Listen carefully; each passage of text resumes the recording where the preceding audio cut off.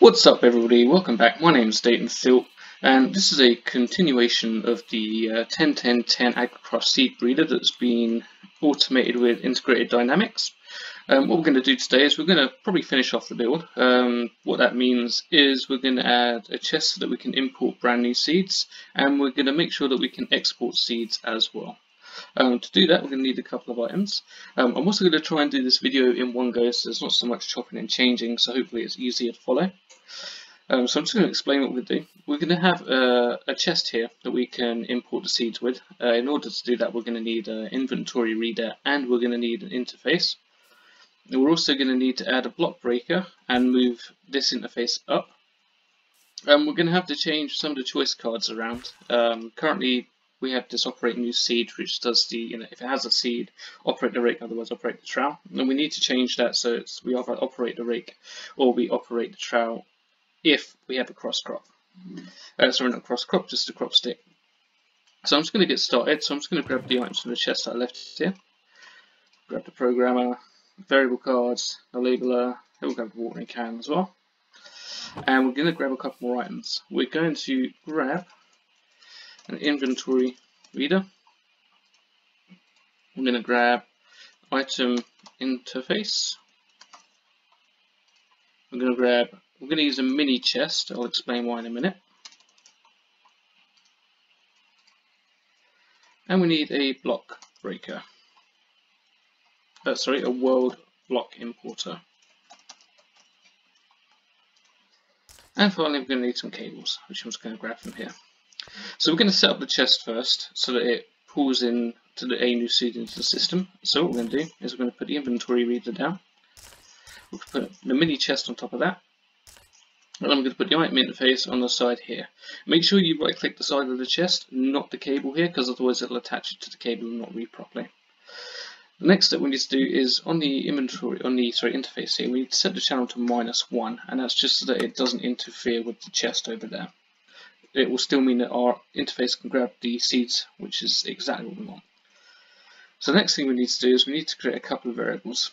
The first variable we're going to create is going to be from the inventory reader, and there's a action right down the bottom here called slot item, and the slot item is it allows you to choose a slot. So for example, 0 is the first slot in the chest. This mini chest only has 1, and it will take whatever items there. So if we put the variable card in here, you can see it creates an aspect of slot item, and the type is it returns an item.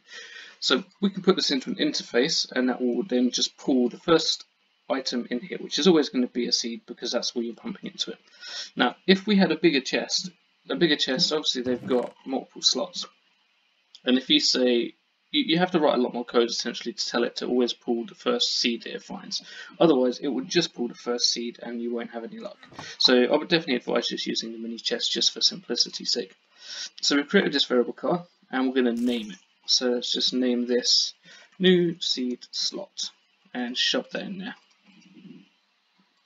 And don't forget to hit right. And we're going to put this in a variable store here for now. And then the next thing we need to do is we need to create 3 variables. We need to create, actually no, we're not going to create a variable yet. We're going to just continue finishing off the build. So if we just go into the interface and grab the new seed, so grab this variable card, and what we're going to do is we're going to break this one here. Oh, and I forgot to get a new one. It's not an interface, it's a simulator, sorry. Grab that, and what we're going to do is we're just going to put it right above. And we're going to put the block importer below that. And with this interface here, we want it to interact with the block below. But the only way to do that is if it's either on top or if we tell it to use the top of this block. So if you go into the simulator and change the target side to be the top or up, and just save that.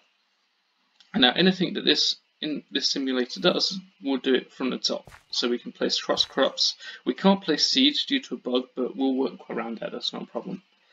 The block interface is going to break anything in front of it and import it into the system. In this instance, it will break the crop sticks, which is fine, it's just going to go back into our crop stick pile here, and it will also break the 30 seed. And in order to get that 30 seed, we need to know if it is 30. So these are the variables we're going to create now. So first of all, let's open up a programmer and let's type in integer, and we want this integer to be 30. We're going to call this max seed value, and we put that in there. Then we're going to do another one called no, sorry, not going to create another one. We're just going to use the max seed value for now.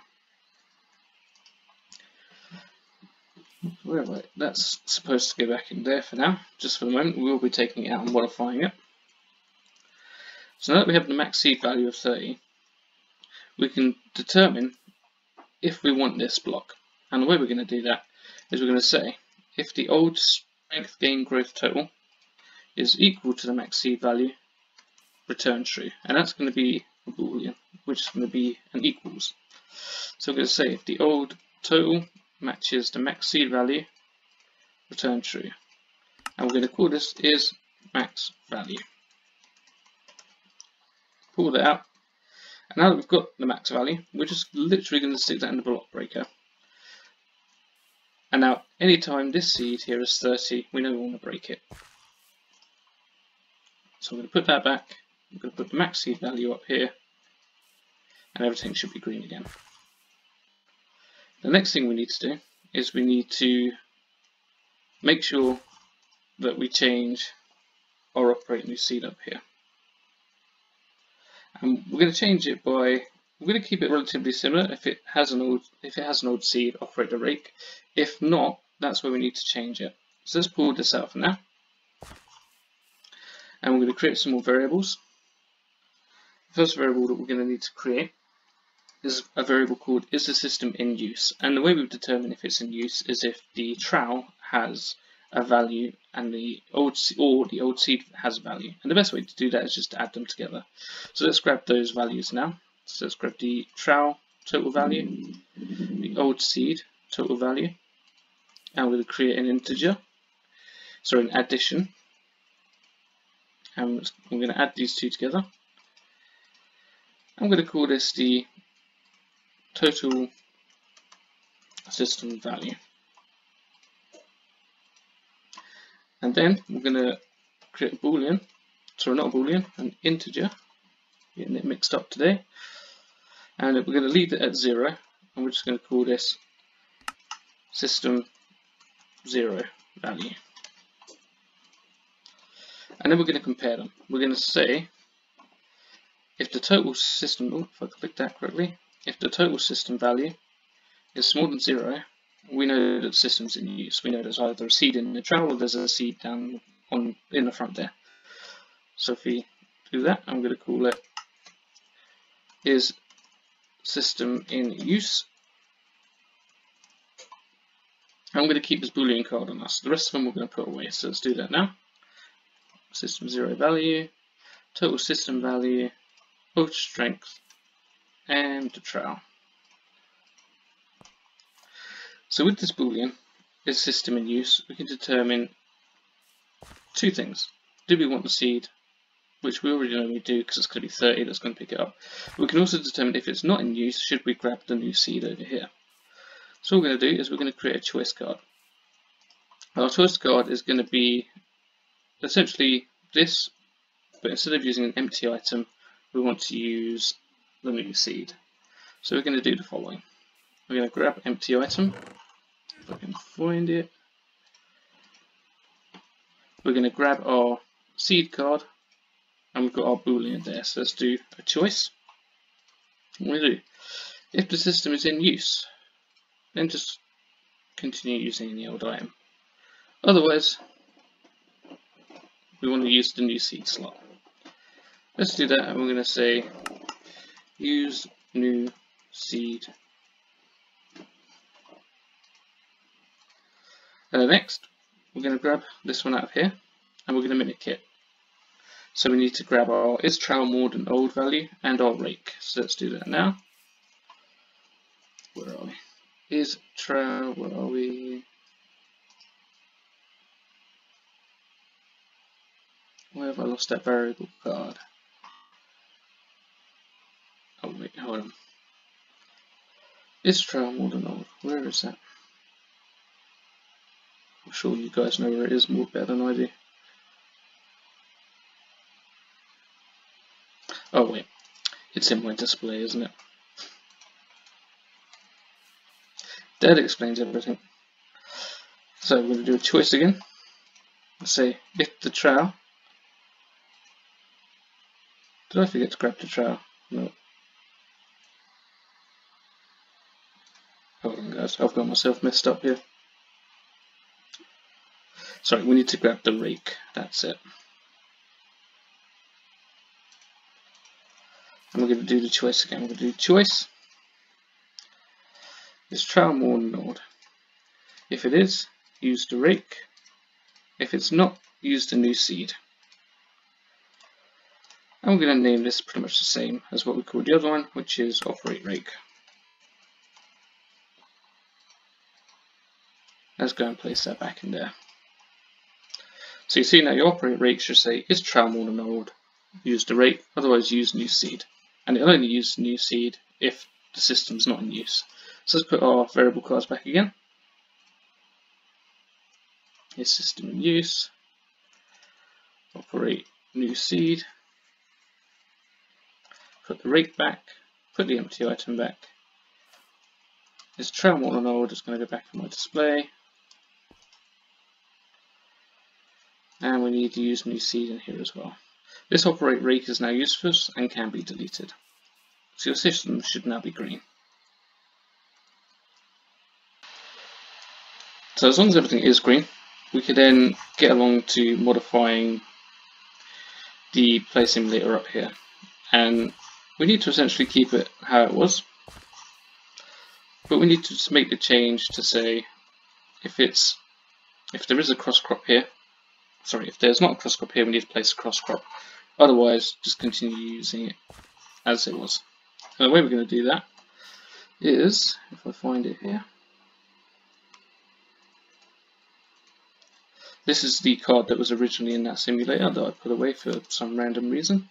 But we need to create a variable to say if there is a cross crop here or not. And the way we're going to do that is we're going to grab the NBT, we're going to grab the cross crop string, and we're going to just say if there is a value for the NBT. So we're going to use has, NBT has key. Put our NBT in there, put the old seed, put the cross crop in there, and return a value. We're going to say old has cross crop. And then from this we need to create a couple of different choices. Just going to get rid of that mini chest. So at the moment, as you can see, the old operate new seed checks if the old has seed, and it operates the rake, otherwise it operates the trowel. And we just need to essentially change the trowel part of this, and we're going to create a choice that says if it has an old cross crop, use the trowel, otherwise use the cross crop. So let's grab our item cards, let's grab our trowel, let's grab our crop sticks. Let's go into here and do choice. Old has cross crop,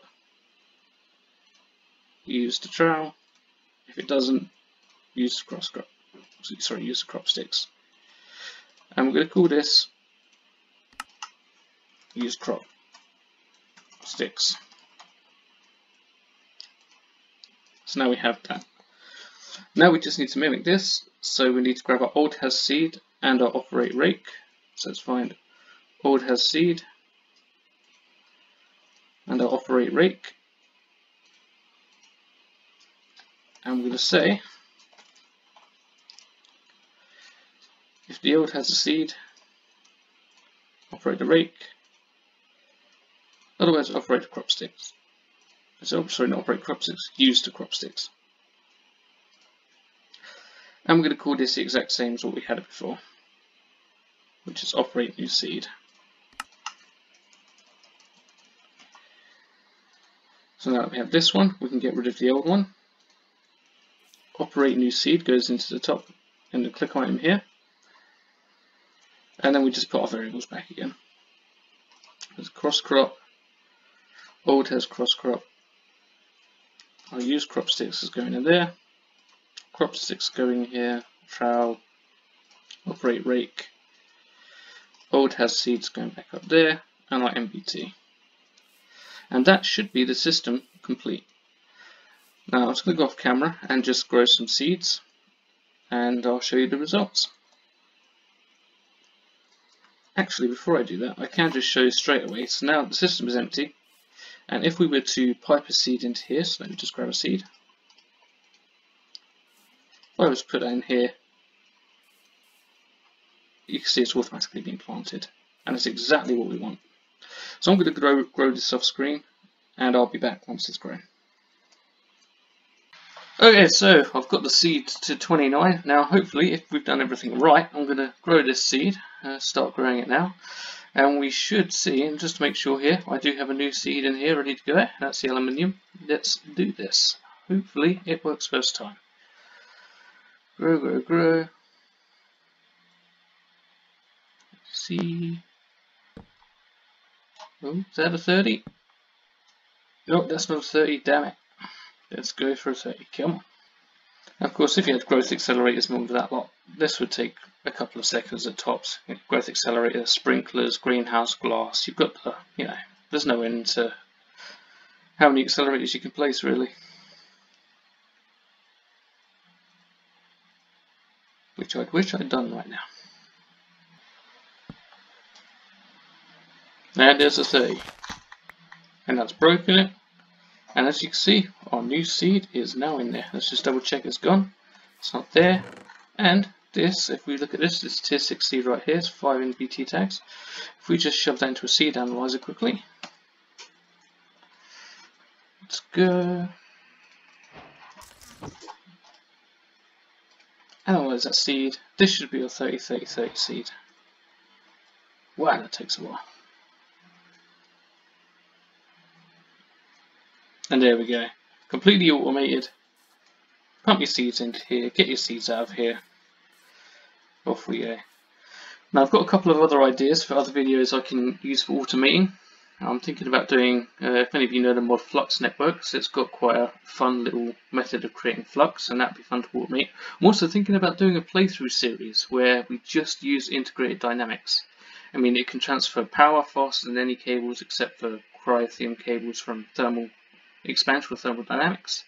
It can do fluid, it can do items, it's got logic. I think we could build some pretty interesting networks. But I don't know, you let me know what you want in the description. And don't worry about liking and subscribing, I'm not expecting this to go far. And I'll see you about. Cheers, bye bye.